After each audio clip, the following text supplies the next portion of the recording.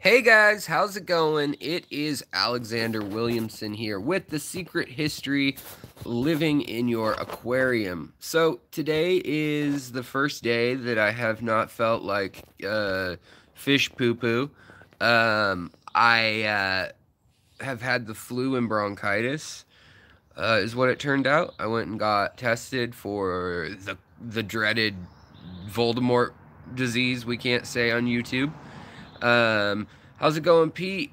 Isolation is fine. I mean, I get bored and I paint my nails and I do my wife's toenails and start drawing things and, all sorts of odd bored things. Start, playing games like throwing a pencil into a cup from across the room, stuff like that. Goose Not Maverick, how's it going? DMC Productions, what's up? Chevy Fish, Muppet, let's see, Sherry, how's it going? Uh, just checking things out. Oh, female beta to their respected. Yeah, betas will beat up on each other. In fact, I'm gonna have to deal with it. I don't know why I said it that way. I'm gonna have to deal with that. I've got a 20 long full of inch long betas right now. I think there's like 40 of them. So, yeah. Dwarf Rainbows and Buenos Aires Tetras. Neon or Cardinals. Never kept them all in your years, huh? I really like green neon tetras. They're probably my favorite of that kind. They still look blue to most people, but they have a turquoise glare from a certain angle, and they seem to be healthier in my experience. Neons and cardinals are beautiful. Which rainbow are you thinking of? Hey, what's up, Ian? Karen, hello. Lady Aquatics, Kimberly, hello, Steven. Yeah, so we're all joining in here, and so waiting a little bit for everyone to hop on in. Right now I'm in my carport. It's a beautiful day in Seattle, Washington. Ginger, what is up, my dear? Oh, you're always driving home. Man, you just must be in a perpetual state of driving home. I heard, I mean, it's been a while now, but I meant to, uh, I think I dropped you a DM, but I hope your side of town wasn't the one that got hit by the tornado in Nashville. Man, tornadoes and Idaho got an earthquake and Utah got an earthquake. You get an earthquake and you get an earthquake. Luis Silguera, hello. Aquaballs, hello. Um, so today I was thinking we'd talk about whatever you guys want to talk about, first of all. Carlos Campos, hello. Um, it is tubbing season coming soon, which is kind of exciting. But I was going to talk about Mark von Wisco. No, that's not what I was going to talk about. Um, but uh, I was going to talk about small fish that have a big personality or interesting personalities, interesting social behaviors, things like that. And that was kind of going to be the, I don't know, focus of the chat today. Um, and if you guys want to talk about other stuff, we can answer other questions. So that's the thing. I mean, we can go inside and check out the fish and all that, but it just felt so nice outside, and it's just so relaxing here. My neighbors are smoking some pork or something. It smells really good. It's sunny. I think it's almost 70 degrees here at the end of the day in Seattle. So, yeah. Um, let's really quickly talk about wind tubbing. I have a total mess of aquariums. Some of them I was cleaning out. I bleached and then filled with water to make sure they're still holding water. Hold on. Clearly, there's something on the camera lens. That's a little better. So we've got this aquarium, that aquarium, this aquarium full of spray paint cans. And then this is white worms, the mosquito larvae under there. This is Daphnia. This is Daphnia and Infusoria. So these tanks I'll probably move to the front porch. And last year I did Danios in here. I did striped Danios. Yeah. See, he's got a Traeger. I'm so jealous. I wish I had one. But yeah, so I was thinking in here this year, I might do white cloud minnows. I've done that in years past. I might do the rice fish also. All those can withstand cooler temperatures, and they don't need a filter or heater once it's a certain temperature outside. If you put plants in, especially if you get plants to cover the top, it really gets, it holds the heat in really well overnight, especially up against the house here. And then we've got a big outlet here that pushes out all the dryer air and stuff like that when we run our laundry.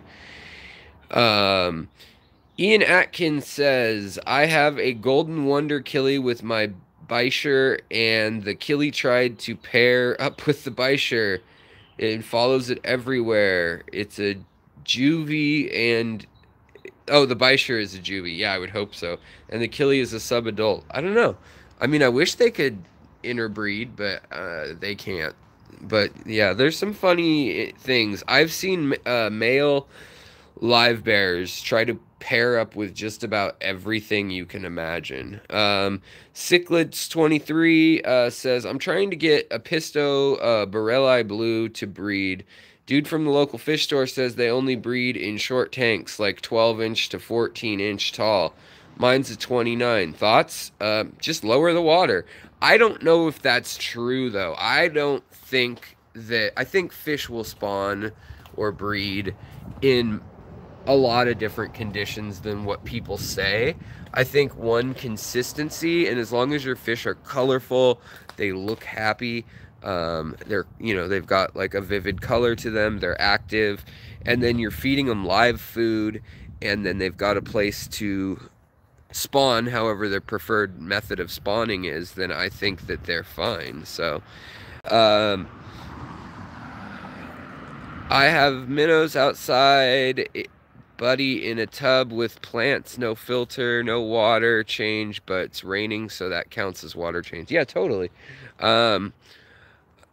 I actually was thinking about getting some sticklebacks and local fish, some sunfish maybe, some pumpkin seed fish, and breeding those as well. So I don't know, maybe I'll do that. I haven't done that on the channel for sure. I haven't done that since I was a kid, really. Stephen Thompson, you can always catch the replay, sir. I'm sorry you can't stick around. I just thought I'd come outside because I've been cooped up inside for so long. This is a little garden space that we have by our house here in Seattle. We're kind of packed in, so we don't have a yard of our own other than that carport, that pathetic spot for fish. So I just thought I'd show you guys that, like, little fish with big personalities really appeal to me because I don't have a place for them. However, that being said, what's up, Goose Not Maverick, and Kimberly? Yes, Kimberly, pumpkin seed fish are small and beautiful, and they are very mean, but they're really cool to watch breed, to spawn. Same with sticklebacks. Sticklebacks, I have a video showing them spawning from above, in hot springs where they spawn all year in Canada, and it's really fascinating. If you haven't seen that video, go back and check out my stickleback videos. They're really, I would even start this conversation off with sticklebacks, because sticklebacks, I mean, first of all, evolutionarily they evolve like instantaneously. What's up, Sand Creek Aquatics? Instantaneously, within a generation is what I mean. They're sorry guys, I'm still kind of sick. They are they'll evolve, they'll do all sorts of interesting things. They change color, They change markings. They change the number of spines. And yeah, this is kind of my hobo, like I've been at home beard. Uh, I suppose my virus beard. Uh, uh, let's see here. Yeah, Pete, it's like 70 degrees Fahrenheit out here right now. It's kind of a nice surprise. This week's been pretty nice outside. The only thing is, I kind of want, if I have sticklebacks or pumpkin seed fish, I kind of want them inside, but they're best as a species tank, unless you have like 200-gallon tank or something, because they're just mean, I guess. I mean, most northwest cold water fish are pretty aggressive in the Puget Sound area where I live. They have to deal with salmon and I don't know, sea lions and all sorts of crazy things that ruin their day. Um, yes, pygmy sunfish I love. I've been trying to get a hold of pygmy sunfish. That I would do inside. Now the cool thing about sticklebacks is, so sticklebacks, they have these dens where they will the males, they'll pick a female. They'll be like, I want her. And the females have this really odd shape. They're shaped kind of like a frying pan. So they've got a big body, and then their tail kind of sticks out like the handle of a frying pan. And the males are much smaller, much teenier, and more streamlined, like a tetra or a white cloud minnow or something like that. And the male will dig a hole, and he'll dig it so that it's kind of like this. If these lines behind me are, this is water up here, this is sand, they'll dig a hole, like a tunnel that's like a U shaped. And then from the other access, so coming this way, they'll dig a side tunnel. And they actually have witnessed now, in some cases, they'll take sticks and they'll put sticks. So they've got the main tunnel here, and then the other tunnel coming, so that it looks like an X if you had a bird's eye view. And then the tunnel that goes this way is only big enough for the male. That side tunnel that looks kind of like a T or an X. Sometimes it goes all the way through. But that means that there's this intersection in the center. And they put sticks and leaves and stuff in the center, and then they kick sand and usually mud or sand over that. And then what they do is they anger the females. So they anger the females by nipping their fins. Not enough to break them or anything, but they nip the fins, and the males start like going nuts. They start nipping the fin, and they have sized up which female they want. And so if you watch this going on from like a dock or I don't know, the shore in like a shallow like cove on a lake or something, you can actually see that each set has like 3 or 4 square feet or maybe 10 square feet. It just depends on how many there are. And you can see the little mound where they've made this little thing, and there's 2 holes that are clearly visible, and then that other hole that the male goes in is not super visible. It's kind of disguised. So the main bigger hole, they'll anger the female until she chases them in to the U-shaped tunnel. Well, they've tapered the tunnel exactly to her size, so they can slip through it, and she'll go running after him, trying to like eat him. And as long as he's quicker, she gets stuck in that tunnel. She wedges herself in that tunnel, and then he swims out of that tunnel, swims around the side, and he nudges her belly with his nose, and that stimulates her eggs to drop. So her eggs drop in the tunnel, and she's wiggling and freaking out and trying to get out of the center of this little tunnel underground. And then he does his thing. He releases his gametes, and they fertilize in the center of this tunnel where this female's like flicking her fins around, and that's causing dirt to go around. It's causing the eggs to kind of get kicked around and tumbled. And then what he does is he pulls the leaf matter off above her from the tunnel, from his side tunnel, and she's then able to go up through the top, like make her way out through the center of the sand, and she is out of there, and so her eggs are back there, and the whole thing collapses, and so then now the male has this nest, and he only has his side tunnel left, and then he just kind of hides in that for the rest of the spawning process. So it's really kind of a like those kind of behaviors to me are really fascinating, and I wouldn't have ever thought to go watch sunfish or sticklebacks, little weird clear fish that aren't that interesting to me from the outside.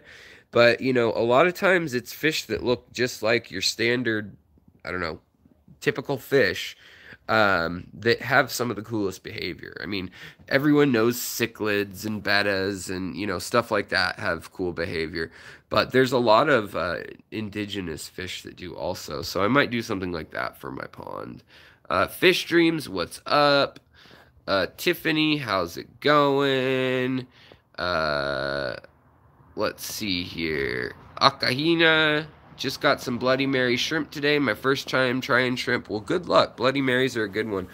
They are one of the interesting shrimp lines because their flesh is actually pigmented with red pigment, whereas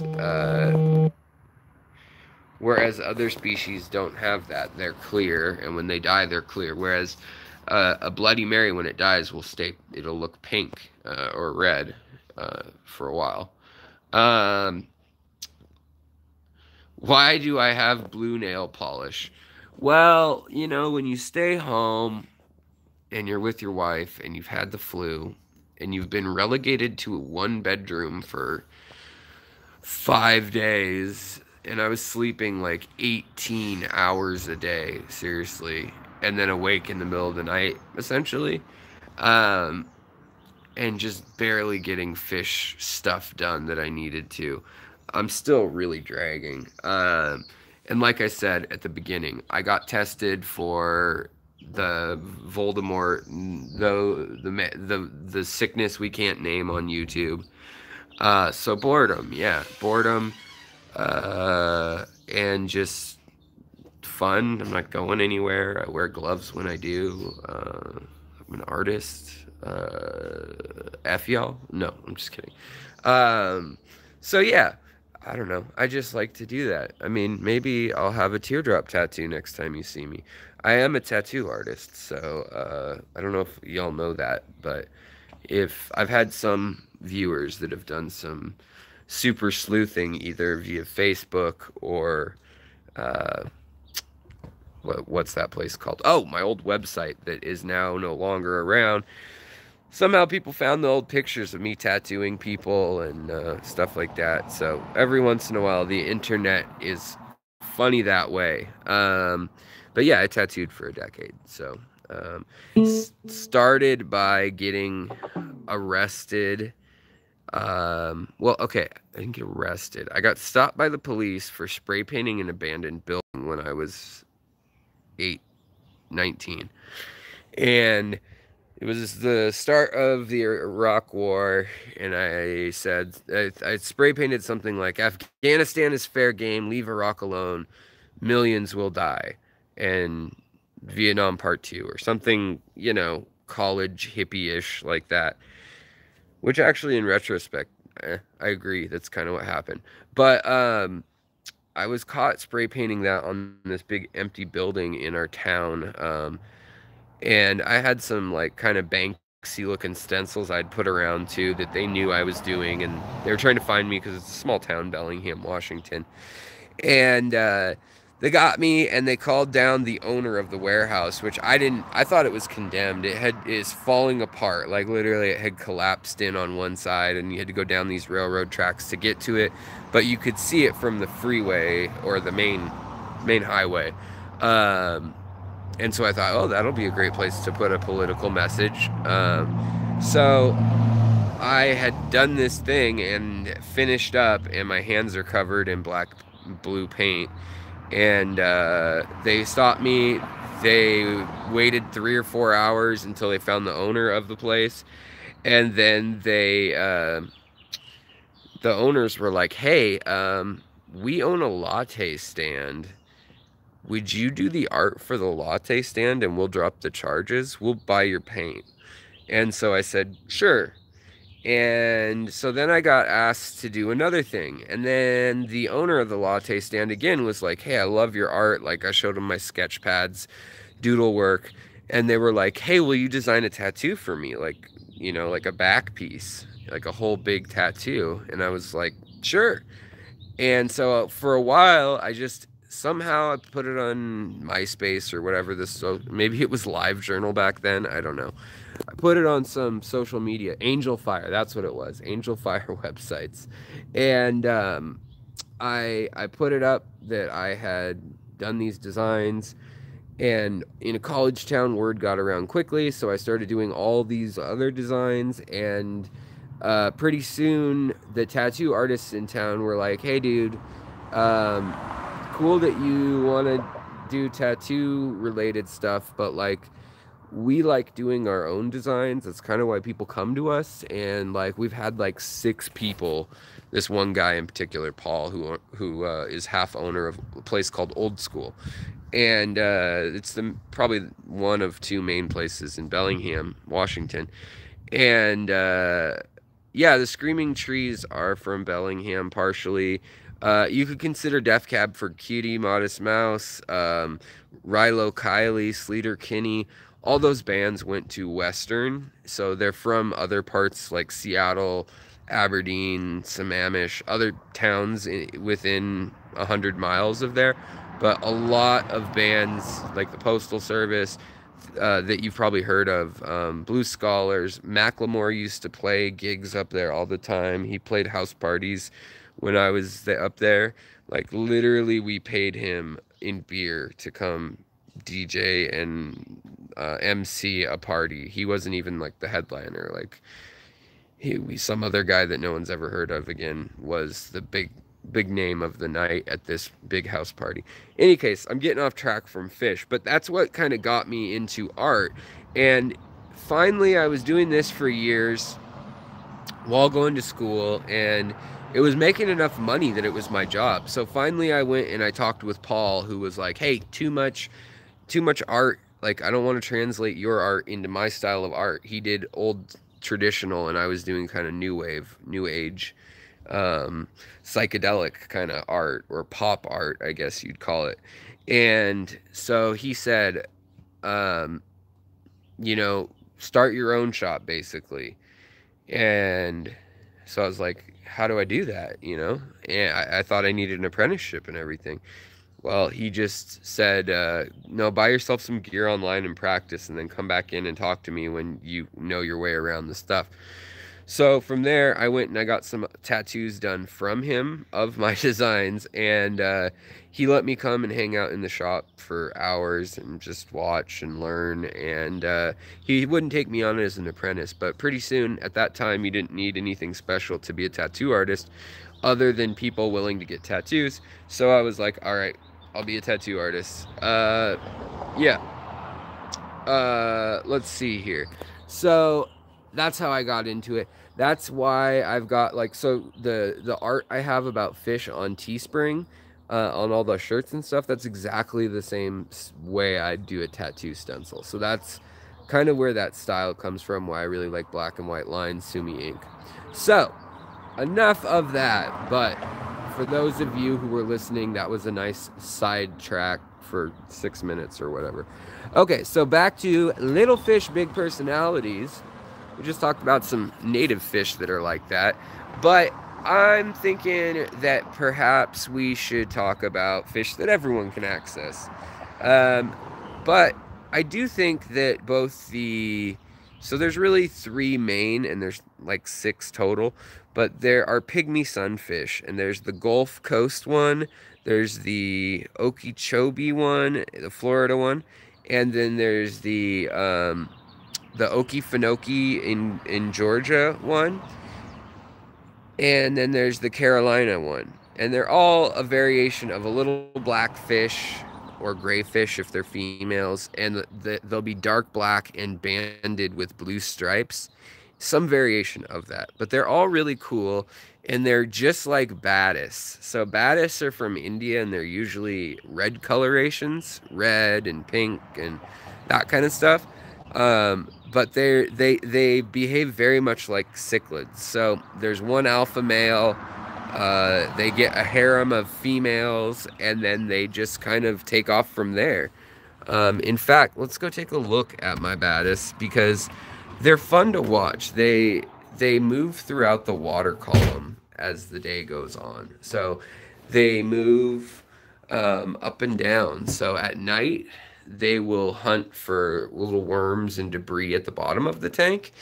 And in the day, they hang out underneath the top layer of the weeds if you have like some plants. So let's see here. So they hang out like right here, waiting. That's a female. No good color. And then the males are under here. But if I had to bet on it, there's probably one hanging out somewhere up here. There's that's another female. Just got chased away by. I should have fed my fish before I streamed, guys. I'm sorry. Because when they haven't been fed, they're kind of little jerks. Alright, so here's the males, and they're not that colored up right now. But these are the red and black tiger Batis. They're not red. They're like magenta, like a beautiful magenta. But they'll usually hang out at this weird like 45-degree angle waiting for little bugs to come out of the like little I don't know what you'd call them. Daphnia maybe? They're not quite Daphnia, like seed shrimp, I guess. And then they get worked up and they have little nests with the females. That's the big male. His fins are bigger, his underfins are darker and pointier. And then the other males are still colorful, which is what I like about red and black Batis. But they get the females. They are the ones who get to mate, and only them. So let's see here. In the case of these Batis, I remember I told you guys that 2 weeks ago the male died. Well, this one is probably gonna take his place as the new male. I knew that one of them would probably be a sneaker male. I think it's this one. Hold on, let's see if we can get it to turn and have some color. There's one that's getting blue finnage underneath. Now these are scarlet Batis here. And, come on. Hello. They have another big personality. And there's about a dozen types of Batis and maybe 6 that are known. See that one there? You can see that she has yellow eggs in her belly. So she's ready to spawn. That's an adult female ready to spawn with those eggs, those yellow eggs in her belly.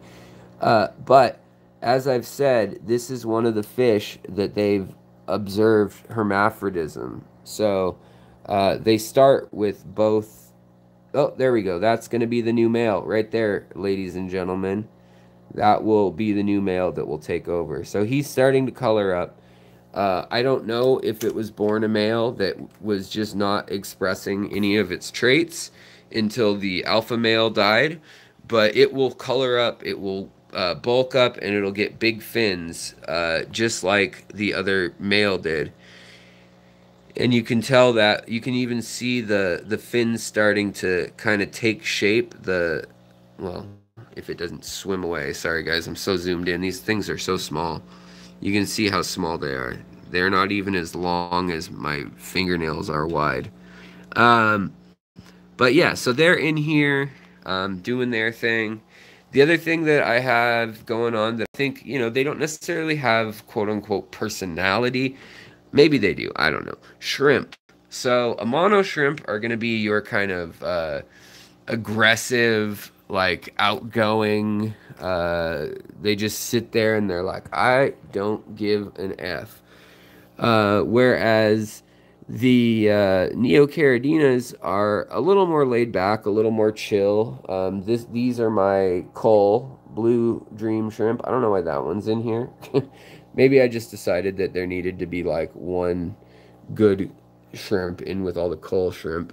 But another thing about these shrimp is they're fun to watch eat. You know, if you watch them really closely, they're really fun to watch their little mouths move and stuff. So I definitely like them.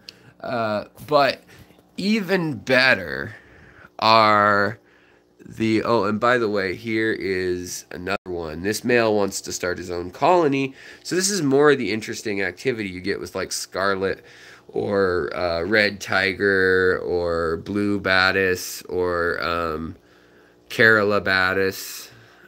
There's a lot of different species of these little guys. These ones get to about 1.5 inches, maybe an inch to 1.5 inches, whereas the other ones, the scarlet batis, really stay quite small. Also, let's see. Let me not neglect you guys in the stream. Yeah, hit that like button if you want.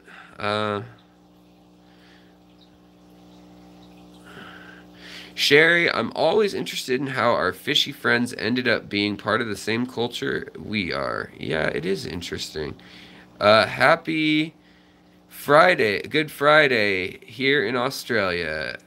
Happy eating chocolate bunnies, y'all. Yeah, I almost got about us, but their pH requirements were too low for my hard water.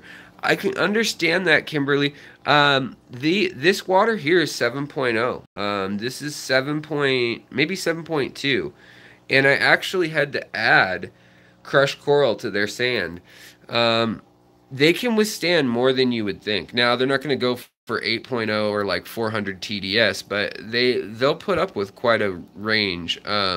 Especially if they're born in captivity. Pygmy sunfish occur in southern Illinois. Yeah, the banded ones. Yep. There are a bunch of different ones. There's one in Alabama that's, I can't remember if they call it the like light blue or something, but they thought it was extinct and it's back. It's in 2 different lakes. You're not supposed to have it, but it's really interesting. Fish Dream says, what would be ideal tank mates for Apistos? I would say no shrimp. But I think that any nano fish that you like are great. I would suggest schooling fish that are small. So like these Phoenix rasboras or Harlequin rasboras, lamb chop rasboras, SB rasboras, erythromicrons if you want, but they hide a little bit more. The erythromicrons back there behind the filter. That's one that I bred a whole bunch of recently. Those stripy guys down there. But yeah, these Phoenix rasboras are my favorite of the ultra nano fish. They light up all sorts of different colors. From this faded look, this is as faded as they get, to just glowing red if you've seen pictures. And then they've got orange and peach, and their black stripes get more defined, and that clear area turns like a neon color, almost like this one has a little more of it. So I think those are cool. I think also like the green rasboras or the blue sundanios, they're all quick enough that they'll get away from the Apistos. The Apistos really just need at least 2 areas where they feel safe, where they can go with their mate and hide. Another good pairing, and I know the algae's annoying to people, but are any of these Danios that are like nano to small, so like the Tin Winnie, the Kythit, the Glow Light Danios, those are great. Peacock Gudgeons, they work really well. Pseudomagills work well. They hang out at the top. Here is my baby betta tank, guys, by the way. Where'd they all go? They literally just hit the deck when I showed up. There's one. There's the white ones seem to almost all have red, except for one that's totally white and one that is like a blue right there. She's blue and white. That one's the all white one right back there. So yeah, I would recommend them. Um, this tank has, I'm working on plants in this tank right now, but also for your apistos, I mean male and if you want them to breed, that's fine. Also, cardinal tetras, they're a little bigger than blue or green neon tetras, but they work really well. Loaches, you could get a few loaches. They don't seem to eat the fish, the eggs as much. And tetras, any of your small tetras are fine, you know. I've got these Danios too. I know they all look kind of similar, but there's actually 3 different species that all have the dots and stripes. When you look carefully and count the number of them, they're all like inlay species. And here's some kythit ones. This and a female that just gave birth. That's a happy female, and then the female who just gave birth is right here, looking all sunken in. She spawned, and there were some babies for a while, but now they're all gone. These Buenos Aires tetras, or there's a lot of choices. Literally thousands. Marbled autocinquus are one of my favorites. Reticulated Siamese algae eater, hands down my favorite algae eater. So yeah, let's see here.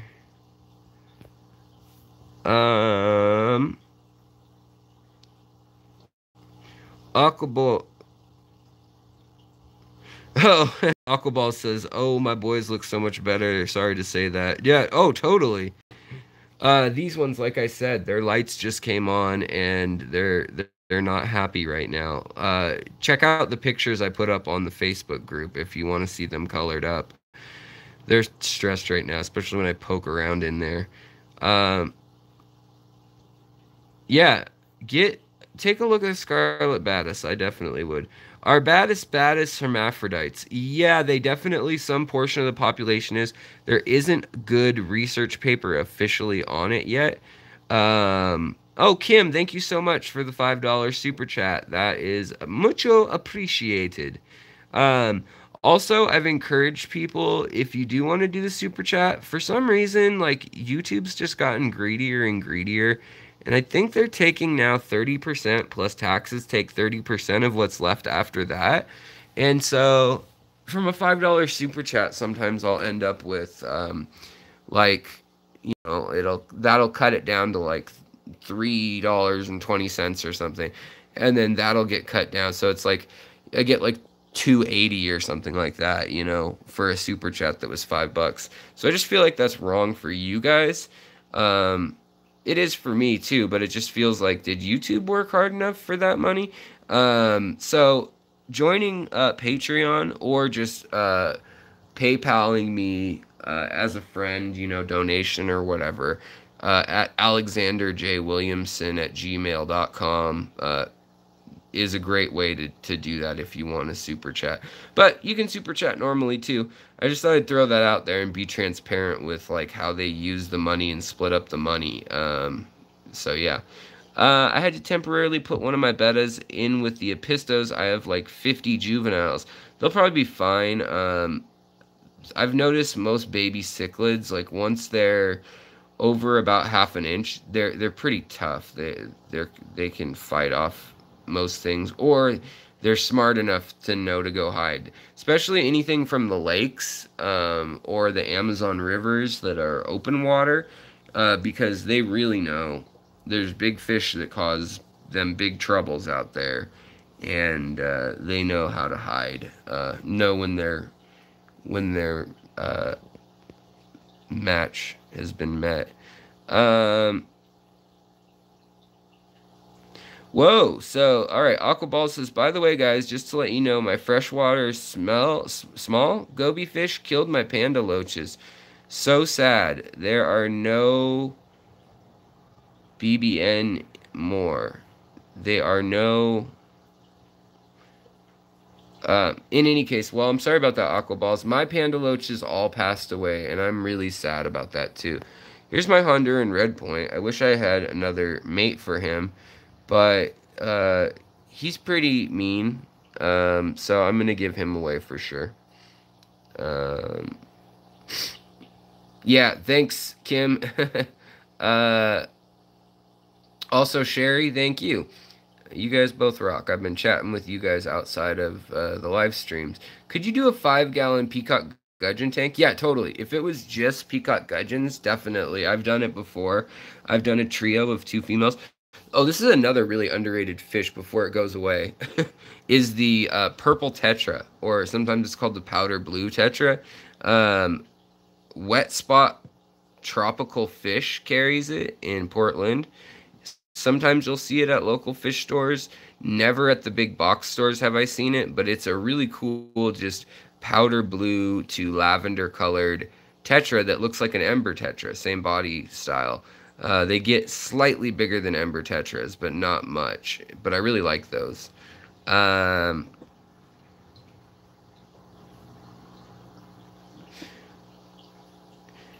Rice fish. Can erythromicrons accept 60s like CPDs? Yeah, so erythromicrons and CPDs are actually like very closely related fish. They can interbreed and everything, and they don't like low 60s, but high 60s, mid 60s. As long as you don't shock them into it, I've definitely had them in there. I had CPDs outside here in Seattle, and they did fine outside. Also, I want to point out another really cool fish, which is the multi-barred border loach, or sometimes it's just called the multi-banded loach. These ones are full grown, and they're maybe an inch and a half long, but they're really fun to watch. They clean things, and then they also actively hunt and eat, and they will also school. They're a social fish. They'll play. They're a little bit shy sometimes, but when they do come out, they like to chase each other and weave around, and they're just kind of a cool fish. Um, as are these Pantheri and the Ascopoli um, and the Lake Inlay or Metangensis Danios that are all swimming around there. And there's Kyathit also, but they're hard to see unless you get a still shot of them to tell the difference. But basically, some have stripes. Let's see here. Some have stripes all the way down their body and then dots up above, and others have dots by their tail fin and incomplete stripes, like this one there does not have stripes that go all the way down. They have like tiger stripes, so they come from the top and the bottom, but they don't meet to make full bands. Whereas that one has full bands. You see that? Full bands versus no full bands. This one doesn't have.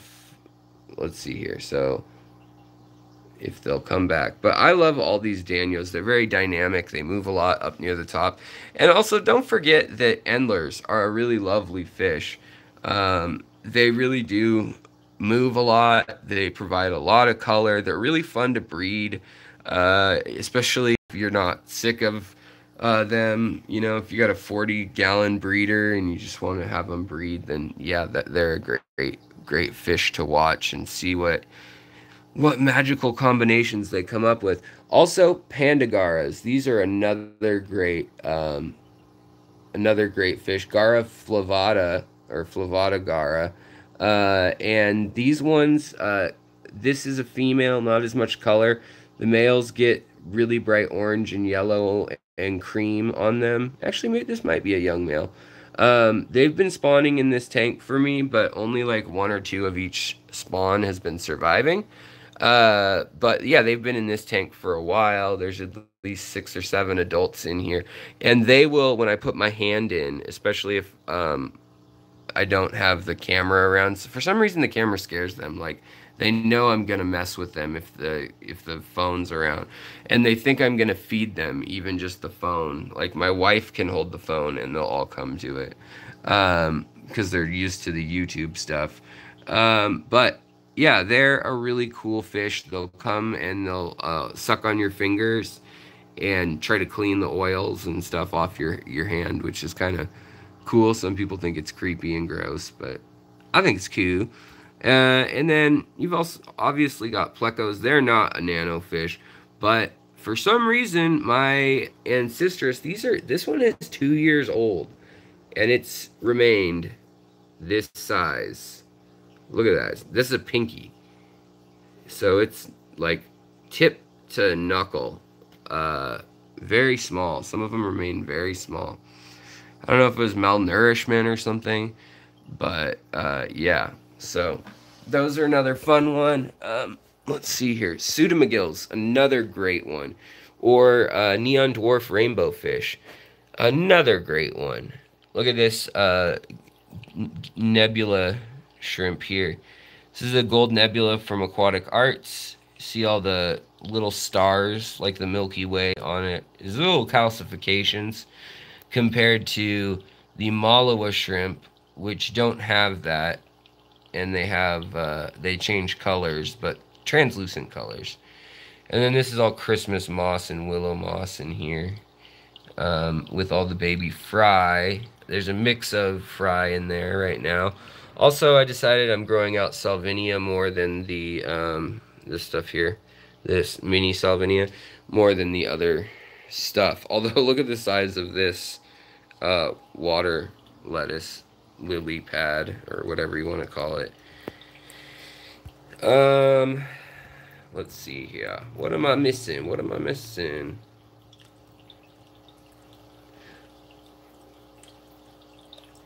Technically, you're not supposed to, Zion, you're not supposed to mix glow, anything glow. You're not supposed to breed, but unofficially, I say go for it and screw copyrights. Share it with our Facebook group, please.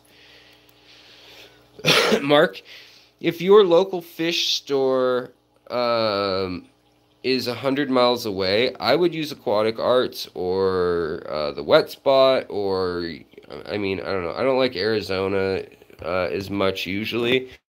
Somebody's told me they've gotten their act together, Arizona Gardens, but I don't know, I've had problems with fish showing up dead a bunch of times from them. Maybe it's just the shipping from Arizona to me. Am I thinking of getting Asian stone cats? I wasn't thinking about it, but I have thought about it in the past. I have thought about redoing this tank totally, giving away some of the things like my really fat albino tiger barbs. They're not actually albino. These guys are, they're leucistic, so they actually have blue eyes. They'd have red eyes if they were true albino. So they're kind of like those corn snakes that are yellow and peach and beige and white. How would rainbow fish do with green neons and ember tetras? Green neons and ember tetras and any of the like black neon tetras or black line tetras or the blue or purple tetras, they do fine. But in here, right over here, where did he go? Right there. There's a pseudomagill, Illuminatus pseudomagill. Sometimes they go by Pascal, and he gets along great with, or there's a group of them. They get along great with ember tetras and other tetras. They spawn up in the top, like in foliage like this or that. They like yarn spawning mops for some reason. From my experience, they like that more than they even like natural stuff to spawn in. And they will lay 5 to 6 eggs a day, which is pretty cool, pretty fun to watch. Let's see if I can turn this on without... It's been acting up and strobing. I don't know why. I think something's gonna give shortly on it. Oh, it didn't start strobing. Nice. So in here, Somphongs rasboras. They're a really cool one that changes color with mood. These are more of the golden rice fish from India. The daisy rice fish, the blue ones, are in the other tank. And then up here, we've got some pregnant Malawa shrimp. Like I said, they're a really fun one that grows quickly. More endlers. Another really cool small oddball is the half-beak. And they give live birth. So they actually keep babies in their long, weirdo stomachs. Look at their mouth. So that pointy jaw is their lower jaw. I don't know, like, if God was drunk when he designed this fish, but yeah. So that is the female there. The males have yellow too. They've got gold on them. And we'll have one. I'm sure one will come by soon. Now, I don't know why this pregnant female shrimp is sitting near the top. She really shouldn't be. Here's my solo male Pandagara, Gara flavata. He eats everything, and he's super fun. He's super animated. He's like a puppy dog. Like, him and pandaloches, they go together so well. They never eat any shrimp. They never eat any fry that I've ever seen or eggs. They're just chill. They're just a chill fish. Oh, here's the male, I think. Yep, there's the male with that gold tail and the dots on it. And the skinny belly. But this is as big as these guys get. There's also redline half-beaks, and there's celebs half-beaks, which have a really sparkly blue eye, or celebi, however you want to say it. So, I don't know. I've got quite a few little random fish at the moment, and upstairs I've got my ember tetras that were spawning, but now, ever since I got the big old angelfish, they seem to do a really good job eating all the babies. I don't know. Pretty good job eating all the babies. So yeah, these guys hang out towards the top, the half-beaks. They don't tolerate cold very well. They're from very warm water. And then also back here, I have celestial pearl danios and erythromite. Ah! Sorry guys, my ugly face. Erythromicrons, and more of the border loaches. So I spawned so many erythromicrons this last time. I've got this tank, which has probably 30 of them in there, back in there that hide. And then I have this tank, which has 29 in it from the last spawn, plus the 6 adults. But yeah, I would say if you were thinking about getting chili rasboras, get Phoenix or Mera, M-E-R-A-H, Mera rasboras. They're even smaller, they school tighter together, and they're just really interesting. Schooling is another factor that I really like in fish. Ember tetras, reed tetras are another one that school fabulously. They're just great. Rice fish, they're not going to school well, but personality-wise, they carry their babies, their eggs. Actually, is that one doing it right now? Yes, looks like it is. See that egg? She's carrying it in her fins, so let's see if she'll come back. So they carry fertilized eggs in their fins underneath their belly, 1 to 3 at a time, depending on how old they are. And they just wait for it to develop, holding it underneath them. That is a ball you don't want to drop if you're a mother, I suppose. Yeah, right there. Here she is. Come on.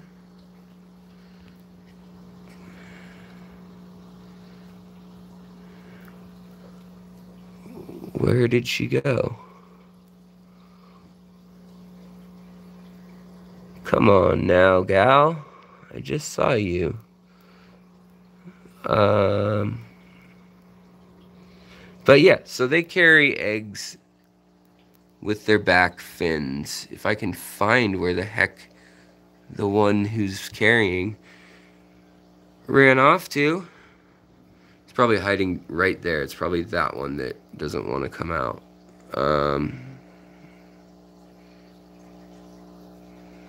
Where'd she go? She had it. Any case, you can take my word for it and Google it if you want to see it, or just stick to my channel. These are the blue daisy Japanese rice fish.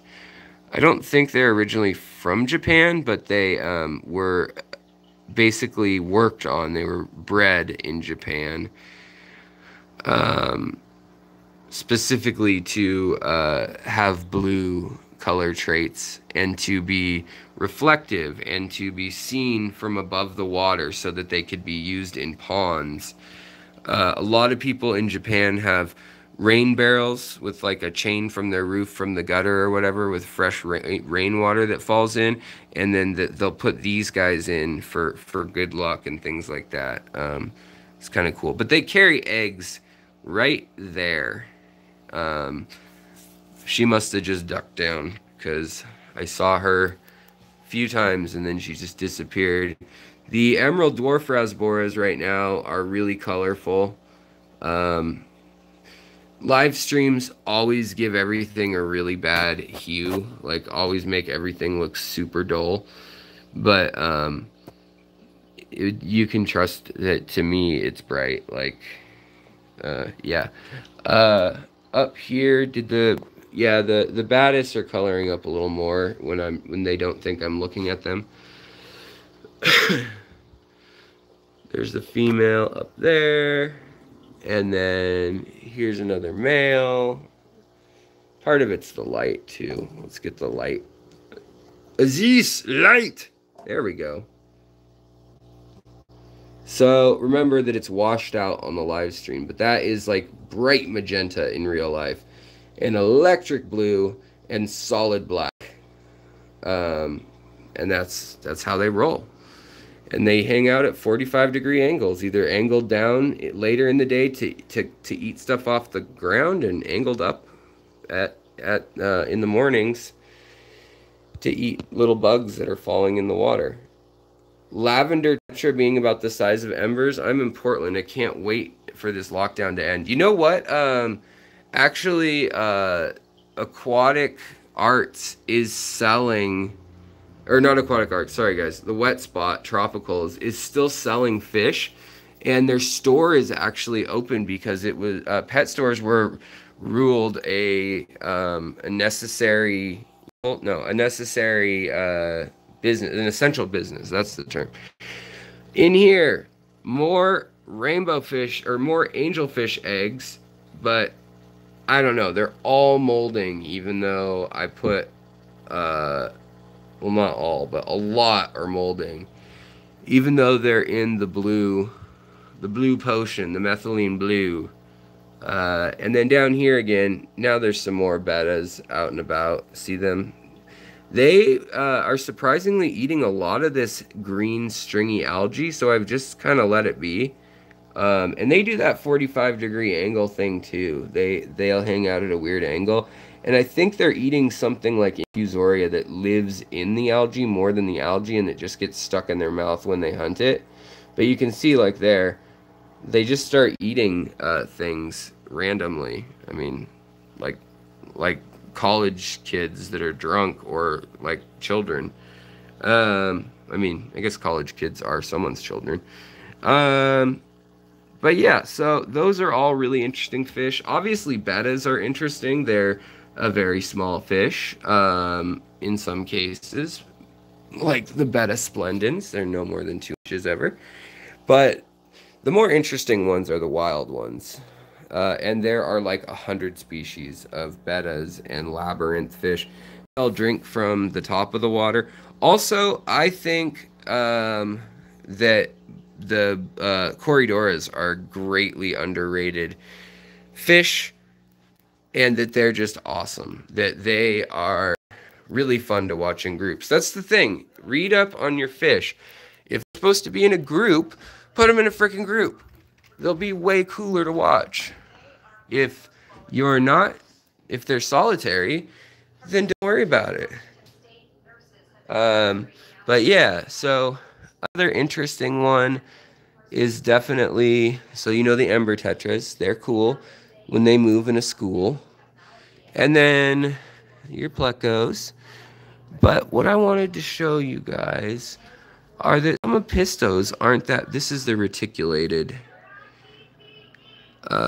algae eater, and it eats blackbeard algae like there's no tomorrow. That's like all it's eat. I mean, it'll eat other stuff, but that's all it eats during the day when there's no food in. See it doing it there. Also, Peclatia are great, or Lotia catfish. They're great.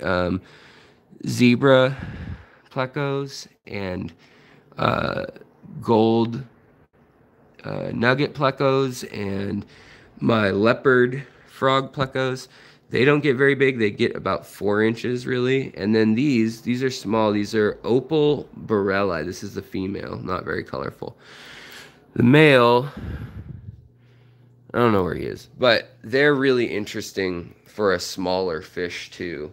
And the last interesting little fish that I thought I'd show you that's handy in my tanks is the reed tetras, but you can see how overcrowded this tank is right now, like with plants. This is all low tech. This is Hygrophila rose and vig. And then Ludwigia repens. Also, look at the baby. These are another great smaller fish. They're not nano, but they're small. And that is, of course, the beautiful Crebensis, the Tiniatus varieties. The pulchers get to about 5 inches, which is pretty big for a tank. But you can keep them in a 20 long, actually, even though bigger's better. And these babies, out of all the babies they had, 5 have survived and are now they're probably over an inch long. They're back in there a little ways. But those are another really fun fish to watch their behavior. They mate for life. They do all sorts of little dances. And then they take care of their babies so well. You can watch the mother like corral them and show them what's okay to eat and what's not okay to eat. They're just really fascinating for for a fish, for just a fish. And then we also have the reed tetras, which I don't know where they are, but we also have corydoras. Believe it or not, there are 12 corydoras in here, and they're all just chilling somewhere in the bottom of the tank. But they're great to watch at sunset in here, since they get natural light. They'll actually go up and down, up and down, up and down. So I highly recommend either panda corydoras, trilineatus corydoras, or what, panda, trilineatus, or what's another good one that's really active and fun and easy to breed? I'm trying to think of its name and I can't. Stir-by corydoras. Those are a great one. Trilineatus are great. All right, hold on. Let me step outside for a second. I'm getting hot. Alex, the strobing LED generally means a failing driver. Transformer happens a lot in commercial appliances. We replace 2 or 3 drivers over the year in our LED fixture. Thanks, Goose. Appreciate it. All right, let's see here. Yeah, I replaced the little power converter box that it has, and that stopped it for a while, and then it came back. I would have thought it was overstocked, but is that okay if you have 1 billion plants? You want to have enough room for the fish to move around. So I actually just did a bunch of trimming, and there's still plants floating in a lot of those tanks you just saw. So I'll be moving that, and it won't be as crowded or an issue. So yeah. Quick wave, Wyoming, not Wyoming? Why? Well, why not in Wyoming? I like that. Weird. Sorry, guys. Mind blown for a second. El Tropico. Kimberly, I got a banjo catfish from Aquatic Arts. I know nothing about them, but I'm super excited. Info on those things? Not really. I mean, just make sure they get food, because they can get overcompeted for food. That's something you have to worry about in a lot of bottom-dwelling fish, is that they don't just get run by all the top feeders that eat the food as it drifts down. So what I'll usually do is I'll put some floaty flake food, and then I'll get some Fluval bug bites or something, and I'll crumble it, and I'll put it right in the power head or in the the outpouring outflow spout or the hang off the back filter, that the waterfall part, and that really helps it.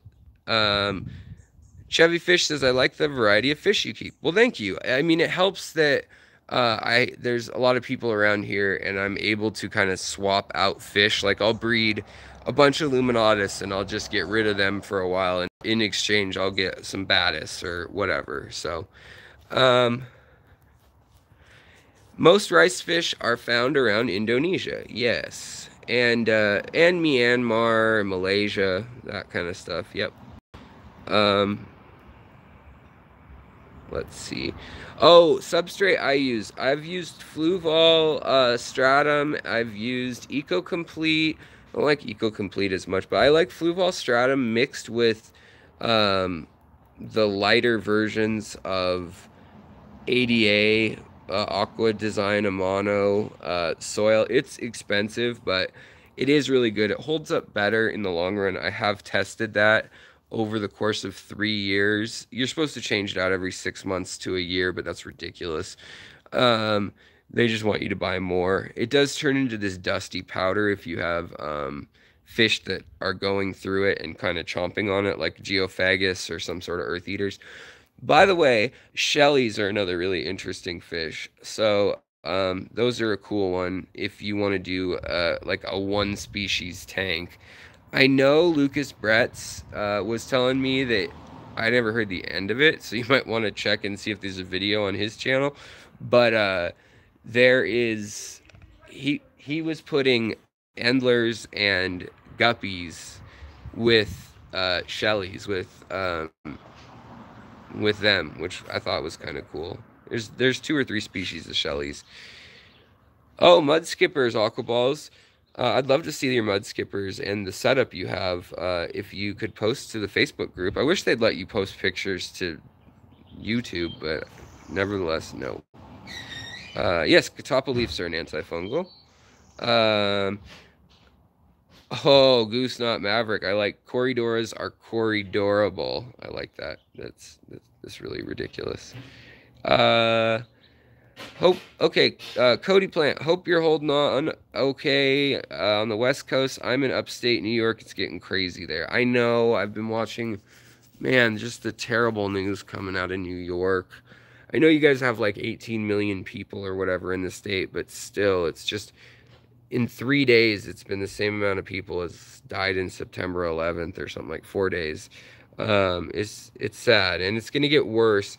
They think that the peak of people going to the ERs and hospitals right now, getting diagnosed, is occurring right now with about 1 or 2% of the population infected. And that's amazing because we're all social distancing, we're all staying inside.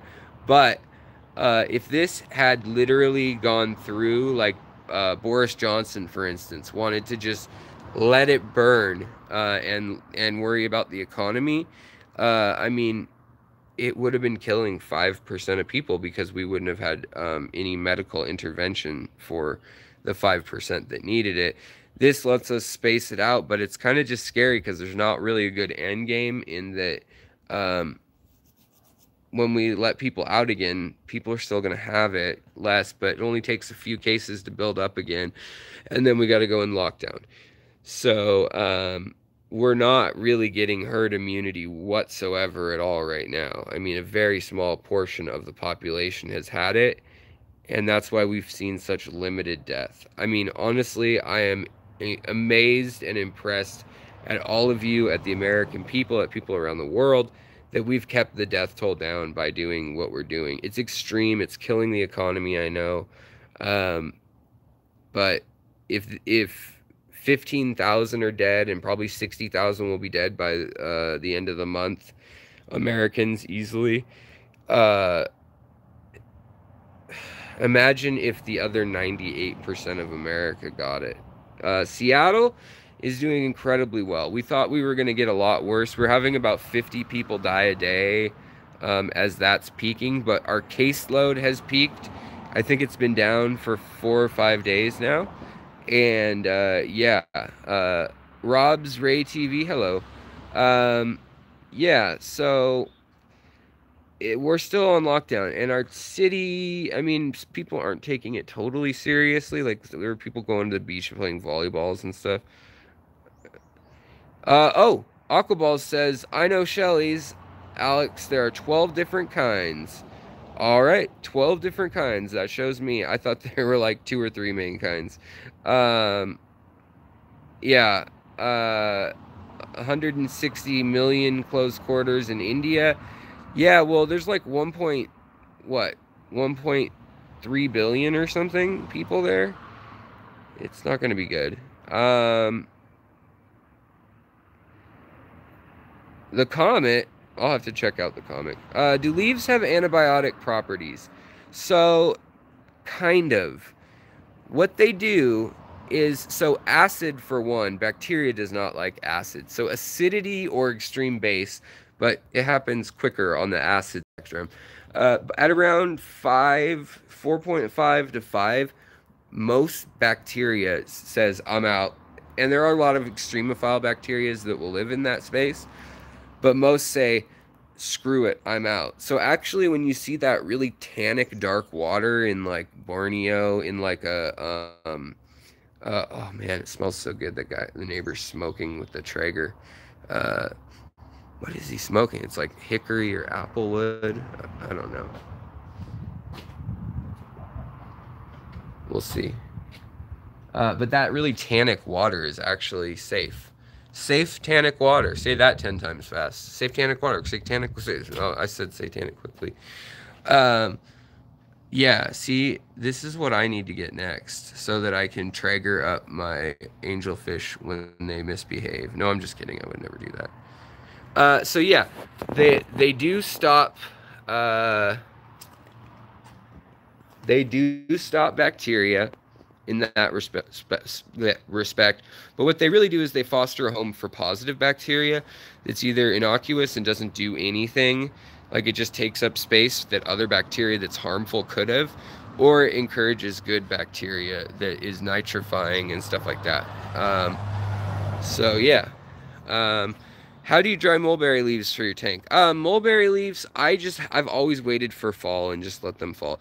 But the best way to dry leaves, in my opinion, is just to leave them like on a windowsill in the sun, if you can, if it's sunny, or in a bathroom if you've got like a heat light, one of those heat lights with a fan running. Do that for a little while, or the oven on the lowest setting with like, or broil, and then put them on the bottom and just watch it carefully. Put something over, like put a tray over them, and then put them on a tray under that, and just, yeah. So there's a few ways to dry leaves. That also kind of encourages the little bugs to like scurry out. But usually I just wait and I literally look around and I'll see like, boom, leaves, you know, more leaves. Especially in the Northwest, we just have so many trees with leaves. Like that's a big maple tree right there. And you can get garbage bags full, and then I'll just, what I'll do is I'll usually flash boil them, or put them in the oven at like 400 degrees for like 30 seconds to a minute, and literally you can see the little mites and bugs like bail out from it, usually. But that's what's going on. Ginger, you're finally home. Well, that means that the stream is over. I know we didn't cover all of the little... No, you cannot put all leaves from any tree in your aquarium. If there are any very aromatic trees, stay away from. Especially evergreen trees. Do not put evergreen stuff in your aquarium. But like juniper, that's one that I've heard people say is okay, but I've also had friends who've lost fish to that. It has a very astringent smell, and most of the time when plants have those strong smells, it's either to attract insects or animals, or to make them know they're going to die if they ingest it. So oak, elm, birch, alder, poplar, maple, mulberry, those are all great leaves. Indian almond leaves, palm fronds work fine. Like peat moss works great. certain lichens. But I have some videos on that you can check out if you'd like.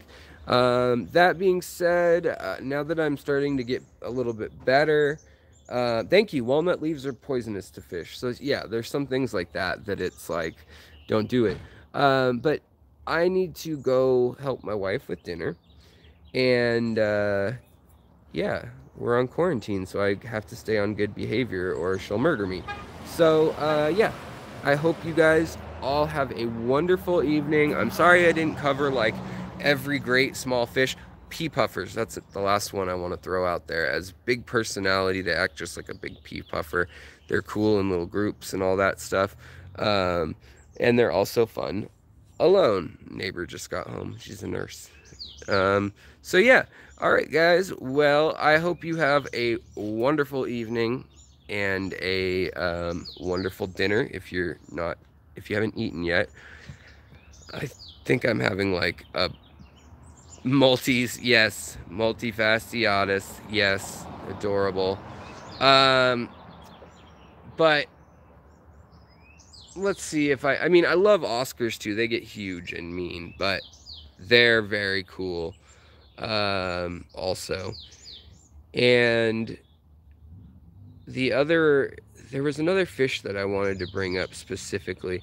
Oh, I want to do an episode on how goldfish are not really beginning fish. Like, people mistreat their goldfish just as much as people mistreat bettas. They make a lot of mess in their tank. They make a lot of bad slime coat stuff that hurts other fish. They make a ton of ammonia. They eat every plant. A lot of them are really inbred and have health problems, or they're just like miserable and can't even locomote around. Get dropsy and stuff easily. So, I mean, yeah, comet goldfish or something that's not the feeder fish usually. I mean, sometimes they live forever, but they have parasites usually. Licorice gourami is a great one, British fish. Licorice gouramis are very interesting. I put them very close with bettas, gouramis. They are also sparkling gouramis are another really interesting one. Clown killies, I love them, or rocket killies. Those ones are really wonderful little fish that hang out at the top. But sparkling gouramis, labyrinth fish like licorice gouramis. There's a whole bunch of licorice gouramis. They like tannic water, so they really like the black water. But they are, they can drink air, and so they're just kind of interesting. In the wild, they have to be smart enough to navigate through like mud puddles and hop over things. So they'll hop out of the tank, be careful. But they also spawn in beautiful colors and things and make little nests. All bettas, I think, make some sort of nest, whether it's a bubble nest or like a little dirt nest or a leaf hammock. But yeah. Also, pea puffers, yes, they are super personable, but teeny psychopaths. Yes, I would say maybe sociopaths even. Yeah, they are funny. Like, they have a pecking order. I have a video where you watch them go to sleep, and the biggest male or toughest male sleeps highest up in the tank with the best view of everyone else, and then progressively, like, the lower males and females sleep lower in the tank a lot of times if you have a lot of leaves. And then in the morning they wake up, and the main male, the alpha male, gets to eat whatever he wants first, and he'll just take it away from the other ones. They're characters. When I had the baby cribs and the puffers, and the baby cribs were like this big and they could take on the puffers, puffers would face down adult cribs, like problems like bigger than they were, which can get them hurt. But they're really interesting. They're really fun. Sometimes combos that aren't supposed to be are really interesting combos, and I've got some videos on that also if you want to go back. I've like 500 videos now, and a lot of people ask me about things, and I'm like, oh, I did a video on that. So if you're curious about something, before you ask me, maybe check and see if I did a video on it. And you probably have to listen to me ramble for a little bit about some other things, but I will get to it eventually. It's kind of like that podcast, Stuff You Should Know. It's one of my favorites. or Joe Rogan, or I don't know, a lot of podcasts and vlog format things. Like, I do this because I care about you guys as a community, as friends. But this is really just I'm learning, I'm sharing the journey. When I do live streams, it's usually like what I think I'm gonna talk about. And then the videos that are uploaded, obviously, I can title specifically because I know right where they're going. But yeah, and for those of you who are at the very end, they're like, well, Alex, what's with the blue fingernail polish? What's not with the blue fingernail polish? I was doing my wife's toenails and I was like, give me some of that color. And I put it on and I'm under house arrest. And I think it makes me animate my hands a lot more. Like point to things. That she can't yell at me and say, oh, you've got aqua soil wedged under your fingers and you look like you're disgusting. Instead, I just look like I'm fruity, I guess. I don't know. All right, guys. Well, I am out. I'm going to enjoy the last of this sun, watch the sunset over the Olympic Mountains. Thank you for joining. Thank you for staying healthy, wealthy, and wise. Maybe not wealthy, maybe not wise, maybe not healthy. But thank you for joining. And I will talk to you guys later. Bye.